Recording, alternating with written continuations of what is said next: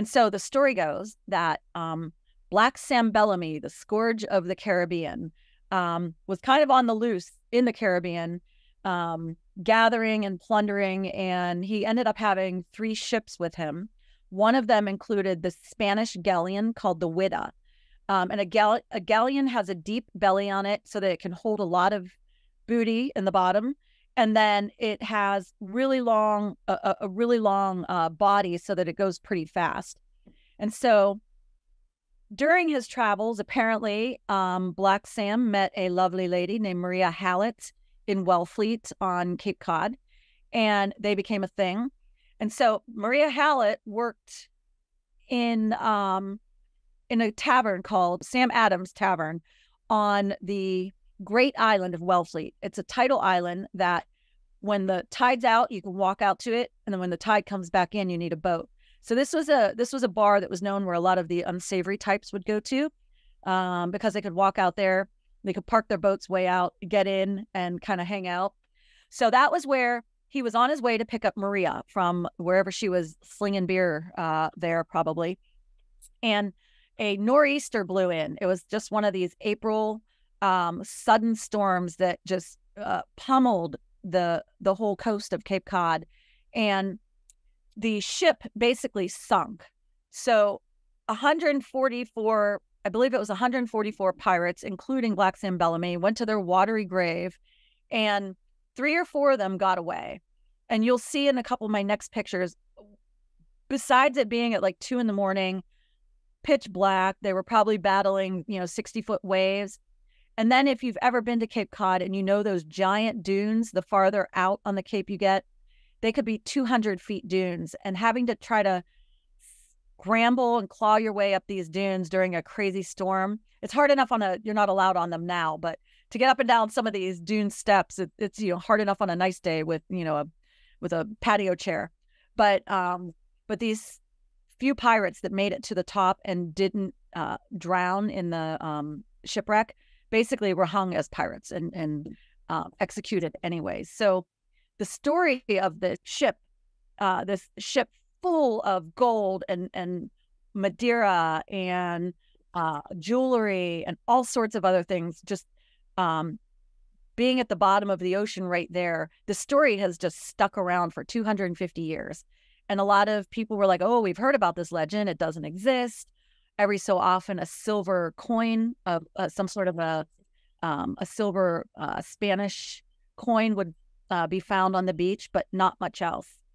So you have in the 1980s, this gentleman, Barry Clifford, who grew up on the Cape, a little bit moneyed. His parents' best friends were like Walter Cronkite and a bunch of other rubbing elbows with the Kennedys and stuff. So he had the luxury of becoming a gentleman explorer and purchased an underwater archaeological ship with all the honing devices and radars, and he was convinced there was a treasure down there somewhere. And he spent a lot of his young adult life, learning to scuba dive, learning underwater archaeology, but never academically or formally. And so when he started this search, he got poo-pooed by, the academics, the state archaeologists, like, oh, it's not out there. Unless you find something that says the Whydah, we'll never believe anything you find is from the Whydah. And so despite all of this, the naysayers, he went out and for 4 years, I believe, searched every summer, just searched for this treasure. And JFK Jr. went with him 1 or 2 summers. And so he created this expedition, this team that kind of broke up, and they found I don't know if it's a 3-mile radius off the coast of Wellfleet, to start digging, to just turn up the silt and see if there was anything underneath the layer of the 200 layers of sand that settled. And sure enough, over the first 3 years, they started finding really big blocks of gold bullion. They started finding jewelry. They started finding cannons, clothing that was leather, shoes, all sorts of stuff that would have came from a ship. The interesting thing about this is that most of these metal items were concreted. And if you see this bell over here.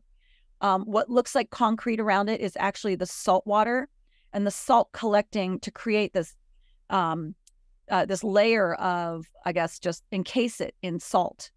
And so in order to get this concrete, is what it's referred to technically, off, these items are exposed to tiny little electrodes that just kind of tap at it. It's in this saltwater solution with electrodes kind of hitting it and just gently chipping away at it, and until it's completely uncovered. And so in the museum that used to be in Provincetown, you could go back in the lab and see all of these different items at different states of being deconcreted. And fascinating thing. But the state of Massachusetts and all, like the archaeological societies, would not recognize this wreck as the Whydah unless there was some smoking gun. And typically the galleys would have a wood slat across the boat that would say, you know, the galley, the Whydah Galley. But over 200 years, the wooden stuff rots and just, you know, dissipates in the ocean. Sure enough, they bring up what looks like a bell, and after it's being concreted, you can see right here, it says the Whydah Galley 1717 on it. And it was like, you couldn't have asked for any more of a smoking gun than that. And so he's like, pew, pew, I got the Whydah. So he basically became the owner of the treasure in this, whatever this allotted area was, this three square mile radius. And the expedition is still going on to this day, and they're still bringing stuff up. And if you go to the Whydah Museum in West Yarmouth, which is where it just moved to a couple years ago, it's awesome. It's not like your hokey, wax museum of pirates. It really is one of these places that redefines what piracy was like in the 18th century and what life aboard a pirate ship might have been like. There's these interpretive exhibits that show how they dealt with medicine and medical problems with all kinds of medical tools. There's clothing. There's some things that, are in partially intact that, has little drawings completing it. So you can see a whole picture of what life was like all aboard the ship. And the Whydah has recently moved from a place in Provincetown on the pier to what was the old aquarium. So if it looks like an aquarium, it's the Whydah Museum. And it's totally worth a look as an adult as well as a child.